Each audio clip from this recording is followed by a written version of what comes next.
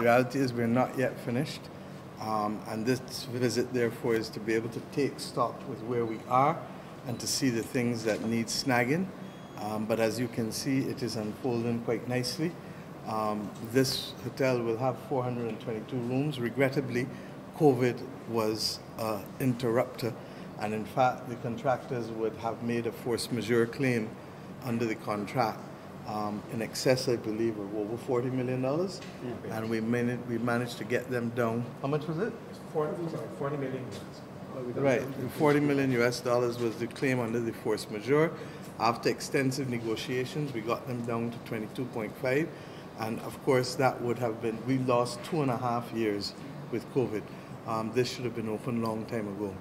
The reality is that this is a difficult climate, as you can see, and therefore the design features will have to be continuously tweaked and the maintenance continuously maintained in order to maintain the 5-diamond status that Wyndham wants to have. I've been told that they've had a number of groups express an interest already, and they actually go for pre-sales from the 21st of August.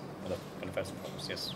21st of August, and therefore the soft opening will take place from October, but we hope that we will be able to see us ramping up, obviously, through the winter in a significant way. As you heard from Mr. Lane, the initial staff complement is about 300, but the intention is to eventually reach a full complement of 1,000.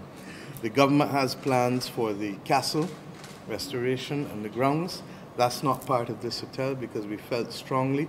We took two decisions that changed from what we inherited. One, we didn't believe that we should leave all 55 acres for one hotel, and we have another 17 acres, therefore we split it in such a way that there's 17 acres to the southeast of the castle that is now available for development separate from the 422 rooms here. And we also felt that ultimately, once we are in a position to catch our hand, right now the castle will be landscaped and lit, but ultimately we would like to work towards the restoration of the castle. But that is not in the immediate plans because we need to make sure that the country is firing on full cylinders with respect to our ability to expand the room count, as Ian has been trying to work with William to help me do. And we have a number of hotels, as you know, on the West Coast and in Bridgetown that will be coming on board. I do hope that we will therefore be able to reignite the tourism spirit fully in St. Philip. As you know, St. Philip always had the benefit of both the Crane and Sam Norwich Castle.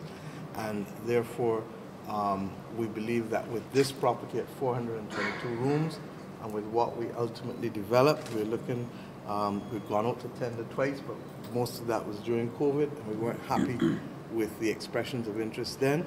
But we also expect that there will be different interests given a number of things. The fact that we're out of COVID, the fact that our investment opportunities have been increasing significantly, the fact that the country's credit rating has improved, the fact that there's greater confidence in what is happening in the country. So we'll go back out to an RFP on that. It's a slightly smaller property than this. As I said, I think that's 17 acres. 17 acres. And this is pretty much with the exception of the castle in the middle, which is about 3 or 4 acres we're keeping there. The rest of the 55 acres would be what this property occupies.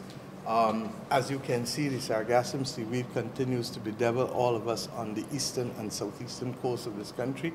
And therefore, when we talk about these issues, these are real things because it adds to the operational costs.